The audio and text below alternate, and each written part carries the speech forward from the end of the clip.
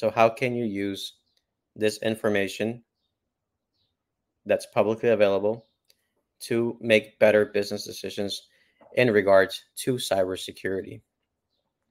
And in particular here on securing the DIB. So one of the things that we'll talk about is the CMMC Cyber Snapshot, which I've created. These signals from the real world to help you to scope better and make better business decisions in the context of CUI. Okay.